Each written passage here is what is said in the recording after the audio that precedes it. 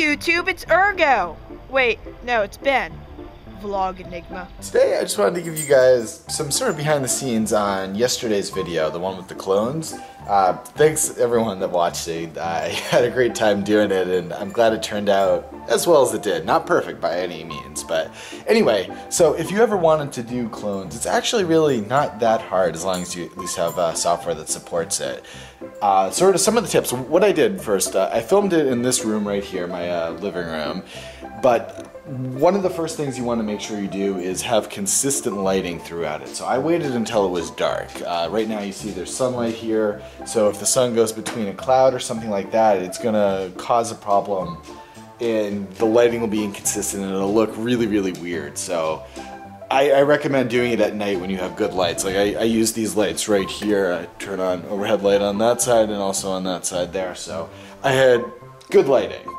Now, the next thing to do, I used a tripod, and what you want to do is you want to put your camera on a tripod and film both things at the same time, both sides of it. So, like I filmed it right here. I did one take on this side, and then I went over onto the other side, and I did the take over here as well.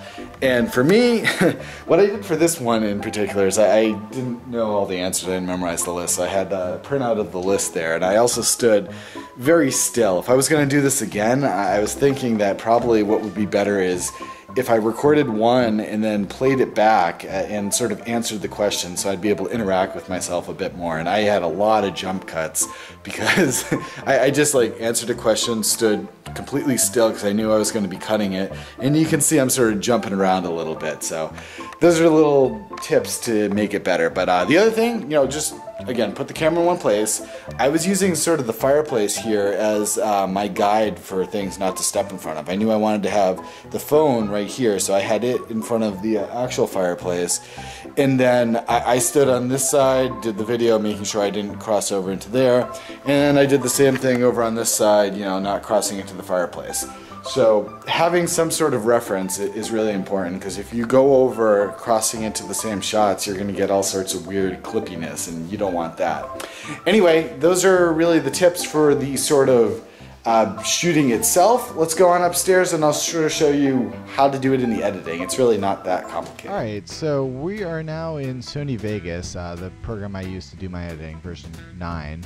And you'll see here that I have sort of 3 timelines. I have the clone on the left, the clone on the right, and then this one down here you can see is the one with the cell phone there. And then I have audio for both the right and the left, and the one with the cell phone I didn't need the audio. And lastly, down at the very bottom is the music. So how I did this was, first off, you layer all 3 clips that you're going to want to have here on top of each other. And it sort of goes from the bottom to the top. So the bottom here, I don't do any clipping, and I'm using the entire bottom scene.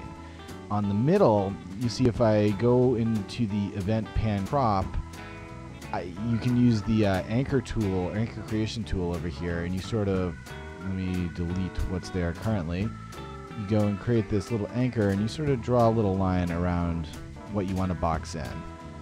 So simple as that. Connect it up there. Now I connected it. And it's good. It's okay to go outside of here, but you want to try to keep it in as much as possible to the actual object there. And you just basically do that for each of the different panes. I'm going to do it on the top one also. You'll see that I have myself boxed in over here.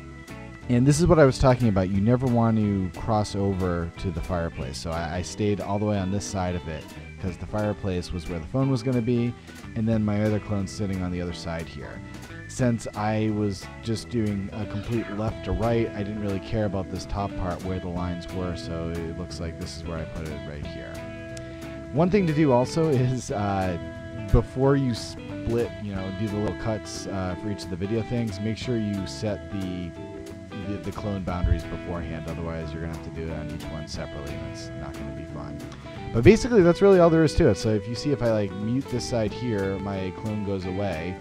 And if I mute the cell phone one, it goes away there. And really, that's all there is to it. You just line the things up. One thing you can do also to sort of make the transition a little smoother, it's encouraged, is this feather type here. Just set it to both and set it to 0.02, and it sort of makes it so it evens out the transition between the two sides here, so it's not a harsh line. It sort of blends things together. But if you keep the consistent lighting, you don't move the camera at all, and you just never cross over into the same scene, this should be a real easy way to do cloning, at least in Sony Vegas. So I hope you found that useful, and maybe you can do a clone video as well. If you do one now, leave it as a video response here. I'll check yours out, and don't forget to check out the one I did yesterday if you haven't seen it yet. Thanks for watching, guys. Thanks for subscribing, leaving lots of comments, and I'll see you again tomorrow. Have a great day.